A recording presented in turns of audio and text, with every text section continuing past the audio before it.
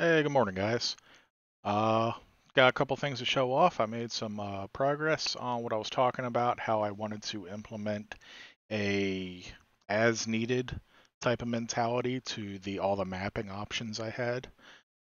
So I've made some progress in that, and we'll take a peek here.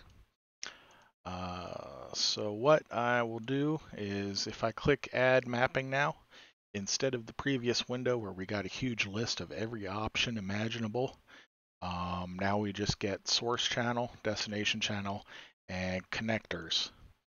And the connectors are only really needed if you actually need to do something with it.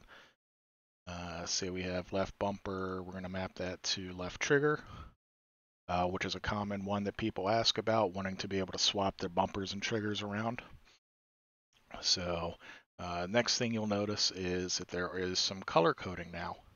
And what that is these correspond to the channel types. Bumper being a actual button which has an on-off value, trigger being a axis which has a value from 0 to 1. Because those are two different types, they show us two different colors. And what we need to do is add a connector here to tell it to connect those two together. So what we can do here is we can set the value when the button is pressed, the value when it's released, hit OK, and that connector pops in. And you can add as many as you want. They'll stack. The next thing I'm going to do is start implementing some drag and drop. This is actually, this all started coming together this morning, so I don't even have the ability to delete connectors yet. Uh, so I still got a little work to do before I can push this to you guys to start playing around with. I have a little placeholder button you can see. I can open that up and bring up the settings for it again if I want to tweak it. Um, One of the big things that took me a minute was one of the issues I also came across when I was working with the triggers and the events for the macros and InputMapper, and that is how to duplicate this across so that each device is running its own instance. Because some of these connectors need to be instanced because they need to house some of their own values, such as the trigger. I'm sorry, such as the toggle. It needs to have its own value inside of the connector that tells it whether or not it is currently toggled. That can't be a shared value. So I had to create a way to dynamically instance this to the other controllers, but for them to all share the same settings. And previously with the macros, I was copying the settings every time it changed and letting it, go out to all the devices. It would kind of trickle down to them. Now I just have them working all off of a central reference. So this should be easier. The changes should take effect immediately now, unlike the macros, which you would have to unassign the profile, reassign it. If this works, all the changes should be instant as you do it.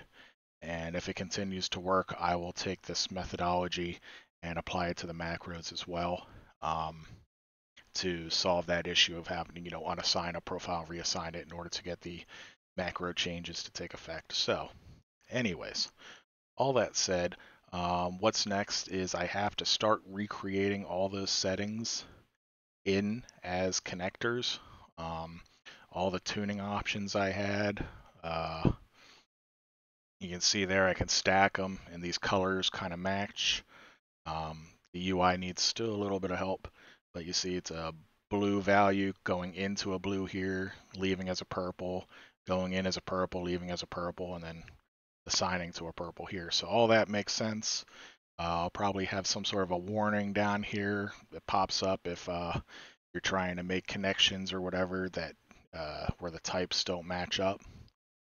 Uh, but yeah, um, I'm also probably going to have those connectors show up in here as well, just so you have a nice little easy visualization. Um, I also have to change. You can see these aren't named properly. These are actually just the type names inside of InputMapper. I have to change these to a more user-friendly name, which will shorten them up too. But yeah, that's basically where I stand right now. I have to create a lot more of the converters, but or the yeah the connectors. But as you can see, that's actually pretty simple to do. This is a sample. This is one of the connectors that is just taking the button and mapping it to an axis, depending on the values you select. So yeah, creating these is pretty simple. Just a couple lines of code. Um, and here's how I set the colors by telling it what the input type is and what the output type is. So yeah, I'm going to start doing that today, as well as try to polish the UI some more. I need to have the ability to reorder them. Um, Hopefully drag and drop is easy enough to implement. I think I have a library already hidden around in InputMapper somewhere that handles drag and drop, because I think I was using that for the old macro builder. So I can hopefully repurpose that, um, as well as just polish some other little things too. But yeah, everything looks like it's working good. It's still very fast, a lot faster than it was, which is great. So that's one of the big goals I had, was to make sure that the latency and all that stuff is down. So expect a build in the next couple days as I add all the features back in uh, using this new connector method. All right, guys, have a good one.